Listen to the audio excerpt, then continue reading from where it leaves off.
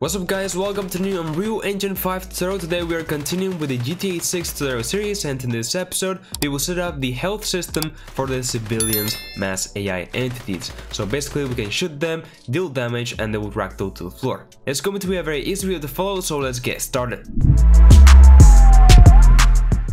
Alright, so the first thing I'm going to do is go ahead and open up our civilian blueprint. So we're going to go into blueprints, civilians, and there we go, we have BP civilian AI. So of course this is the blueprint class that we're using for our mass AI entities, so we can implement all the logic that we want for this entities.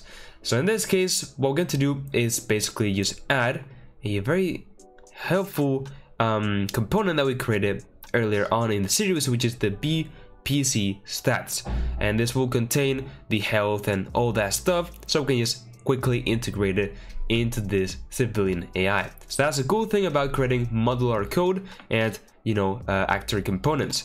So we can just go to the civilian AI, press add, and search for stats, and boom, here we go.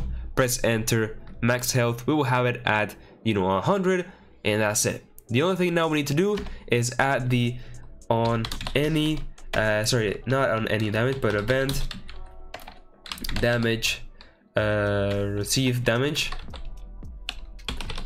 any damage. Yeah, I don't know why it didn't appear before. Event any damage, so when the entity receives damage, we will get our BPC stats component, which is where we have our health and everything, and then just go ahead and say decrease health. And then with what health? Well, the incoming damage of the event. And then we're gonna check if we are dead or not, and if so, we're gonna get the mesh and set simulate physics. And what this will do is basically go ahead and ragdoll the character as we have done it before in this series too. So let's make sure that simulate is ticked, and then we need to do two little things. First of all, let's go to the mesh, go down into the details panel until we see the collision settings, and I'm gonna change the collision presets to custom. So now what we can do is first of all change the collision enabled from query only to collision enabled query and physics. That way all the bones can collide and interact with each other, which is very important for our ragdoll. And then another thing is that if we go back real quick to our BP player and open this up, you will notice that on our fire system the line traces use the trace channel visibility. Okay, that's the trace channel that we're using to be able to deal damage to things. In this case, as you can see, the mesh has the visibility channel as ignore, so it is very important for us to mark it as block. That way our line traces will detect this mesh and apply damage. So make sure that those two things are done under the mesh collision settings. And with that said, we should be good to go. Now if we shoot them, they should basically deal damage and die. So let's go ahead and test this out. And also, as you can see, it is the same way, exactly the same thing, right? I mean, we could even change the tabs and they will not really change. And that, what we did with our dummy, we added the BBC stats and added the health and so on.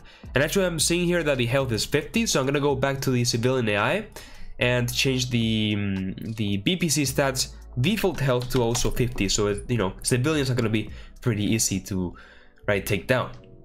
All right, so let's go ahead and test this out. Press play, press Q to get our rifle. Let me just shoot to the ground for the shaders to compile. There we go. And now I can go to any AI, shoot, and boom. There we go. They will go ahead and die, and it looks super cool. And there we go. And we can see all of our AIs here. That's the dummy, okay? And just shoot them down, and now they have the health system integrated, ragdoll, damage effects and everything like that, and it looks super cool. So that's it guys, if you found this tutorial helpful, I would really appreciate it if you could like the video and subscribe to my channel. I have lots of Unreal Engine 5 videos and tutorials, so check them out. Check out my Patreon and YouTube members for, access to whole project files of this series and much more. Check out my Discord server, that with me and other devs. Also go ahead and check out my Stealth Gorge Game the TV, and also follow me on my socials. And now yes, with all that said, bye bye.